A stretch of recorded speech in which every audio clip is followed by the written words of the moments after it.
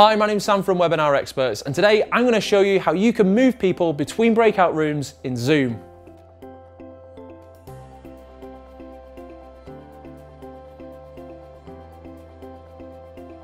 Okay, so this is how you do it. Let's get to it.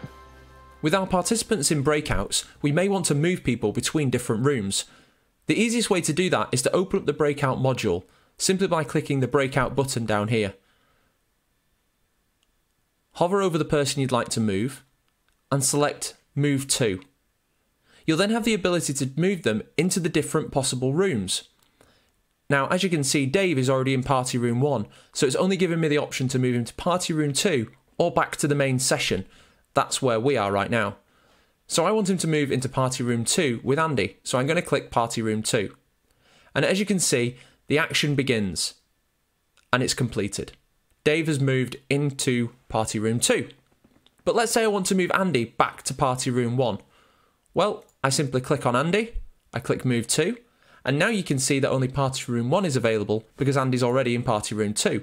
And I'm going to move him back into Party Room 1. If someone needs technical help during a breakout, you might want to move them back into the main session, which is when moving them into the main session is useful.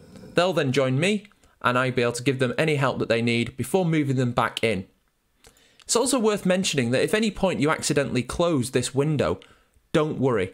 You simply click the breakout button again and the same window will reappear, showing all of the rooms in their current state, with the countdown clock preserved. And that's really all there is to it. So for more great tips and tricks on how to use Zoom, do hit that subscribe button below. I'd really appreciate it, and I'll see you next time.